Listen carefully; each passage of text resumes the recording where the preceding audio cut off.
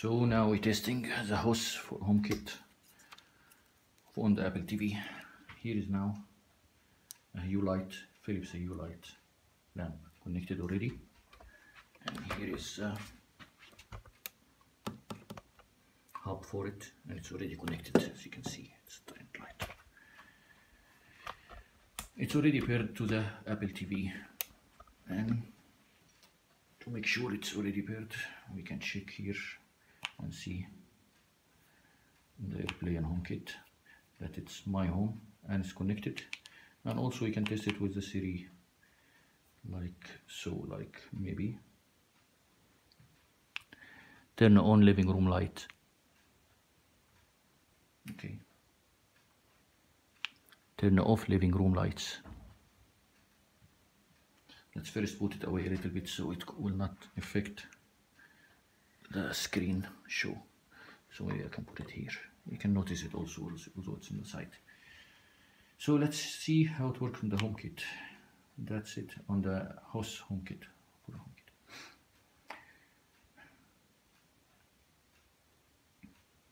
Now I will not log to my old home. I don't want to ruin it, so I will create a new home, and I call it new home. Okay, here it is. Then I log into it.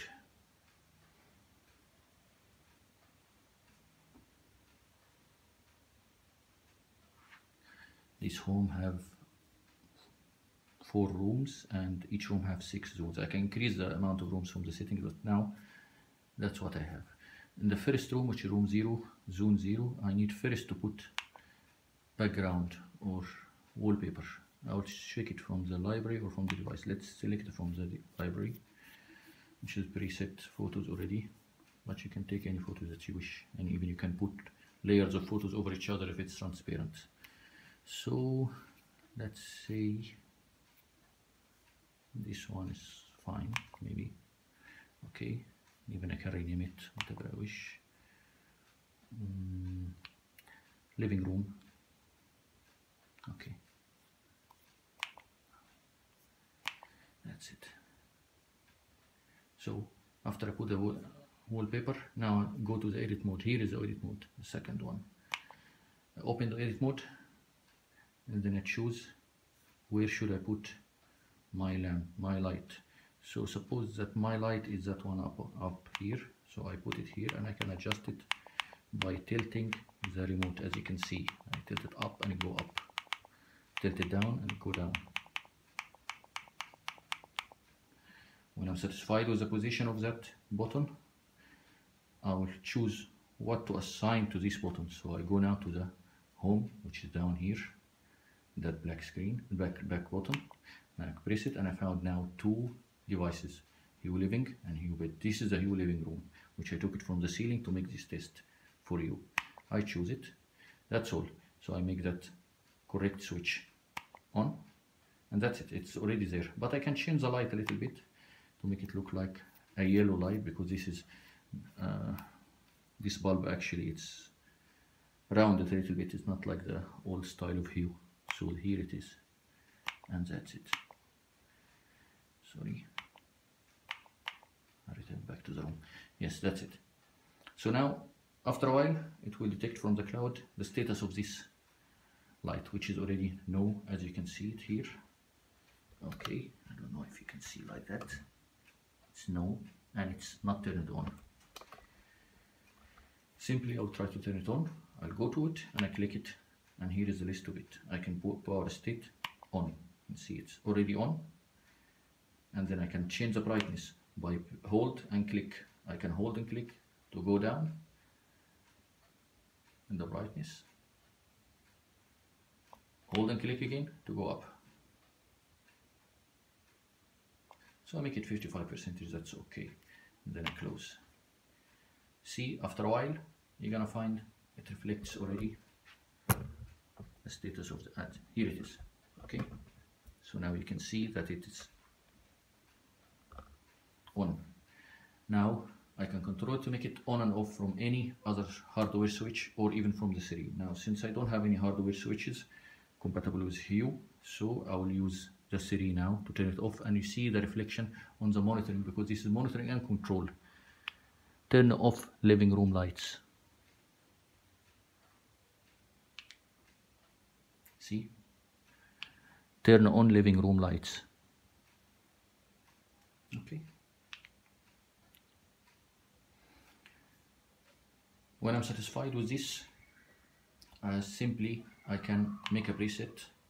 This one is yes, and 55%. I can make it 40, yes, whatever I wish, maybe 37%. And I want to save maybe this preset. Of course, I can save the whole room presets with all the devices in it at the same time in 4 switches, which is give me a scenes. I call it scenes. So I can record this scene here, and I choose where should I record it. So maybe I choose to record it on that blue one. That's all. If I turn it off now and make another scene, like off, okay, close it. And so I can also record it like this in the red one. So the red, turn it off, the blue, turn it on to 37%. And so I can make a third scene by clicking here, make it on to maybe 100% or something like that. Okay, maybe. So I will take also this preset as a green button. So if I want to recall any of these presets, maybe I'll start maybe with that red one to return back to what state recorded there, which it was off. And here is the green 100% and the blue 50%. You can see even the color differentiate here.